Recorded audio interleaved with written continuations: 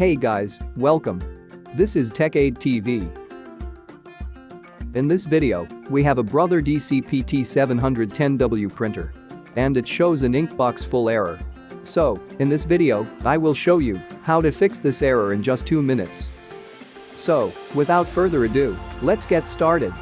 First we have to set the machine into maintenance mode. So, to begin, press mono menu. Then, press the up arrow button to set the value to 8. Then, press the OK button. Press the up arrow once more. Then set the value to 0. Press the OK button. Press the mono or color copy button to navigate. And find the purge count value.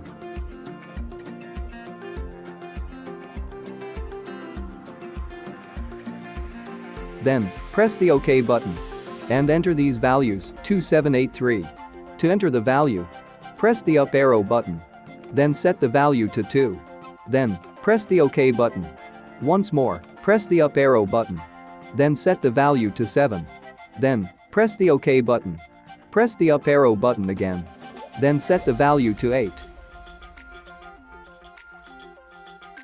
Then, press the OK button. Again, press the up arrow button. Set the value to 3. And then press the OK button. Once done, press the exit button.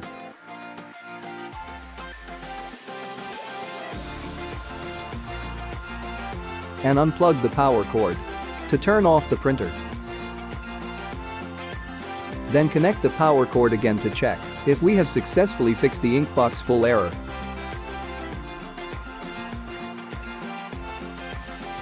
As you can see on the screen, everything is perfectly normal. Then let's have a test print. Press a menu option. Maintenance. Press the OK button. Improve quality. Press the OK button. Check quality. Again, press OK button. Set paper and press start. Press the OK button. Press the start button.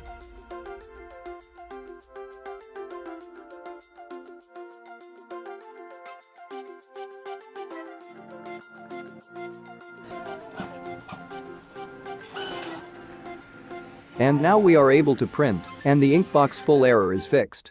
And that is how easy it is to fix the Inkbox error. The Brother DCP-T710W printer.